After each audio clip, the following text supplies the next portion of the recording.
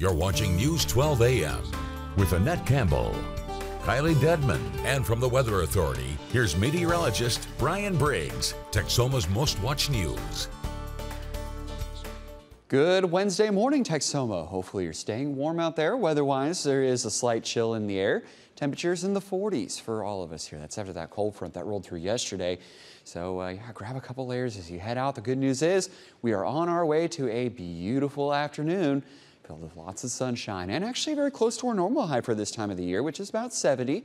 Yesterday didn't warm up much. We had mostly cloudy skies and a good, healthy north to northwesterly wind. So yeah, it kept us at 61 yesterday. Most of it was in the 50s. But look at this, a beautiful start to our Wednesday here, showing up on our TMC tower cam in clear skies really as far as the eye can see. Big picture shows that most of the area is clear. Maybe a little bit of cloud cover trying to creep in from the north, but we anticipate that to kind of fizzle out here as it gets a little bit closer to us. So enjoy. Maybe get outside, get some fresh air. If you maybe need to take care of some yard work, go for it. Here's your mowing forecast. And you can see that we do have several great days for that. Also, too, if you need to wash your vehicle, today would probably be the best bet if you want to get the most out of that, considering we're not tracking a chance for rain until we get to about late Saturday night. Here's a look at your Lake Texoma stats. Other than maybe a northwesterly breeze, it should be a beautiful one to go spend out on the lake. And here's a look at your fish and game forecast for your Wednesday. Good luck. You're going to be heading out and about.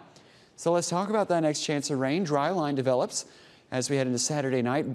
Deals with a somewhat unstable environment. Some heavier thunderstorms develop off towards the north and east. They drift south, or north and west, I should say, drift south and east, and give us our next chance for rain. In terms of severe weather, we could be seeing that mainly north of the Red River along the I-35 corridor. Large hail damaging winds possible with this next round. So not really a huge deal there. Really, Monday, April 8th is going to be the big deal for us here in Texoma because, of course, it's the eclipse. We're 5 days away from that.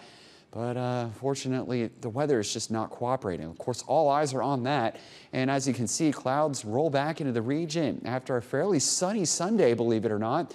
So we're just not getting lucky this time of the round. This is one possible solution here on the European model. And here's another possible solution here on our GFS model.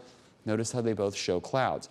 Then, interestingly enough, we get another disturbance rolling in and scattered thunderstorms redevelop later Monday afternoon and evening.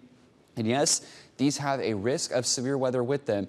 Already at a level 2 out of 5, slight risk covering all of Texoma for large hail damaging winds and even some tornado potential. So we're going to keep you updated on that. At least right now, confidence is increasing in an overall washout in terms of viewing conditions for the eclipse. Of course, that still could change. It's not out of the question. Be sure to stay updated with the latest forecast, and we'll continue to keep you updated on those storm chances for Saturday night, Monday, and even Tuesday.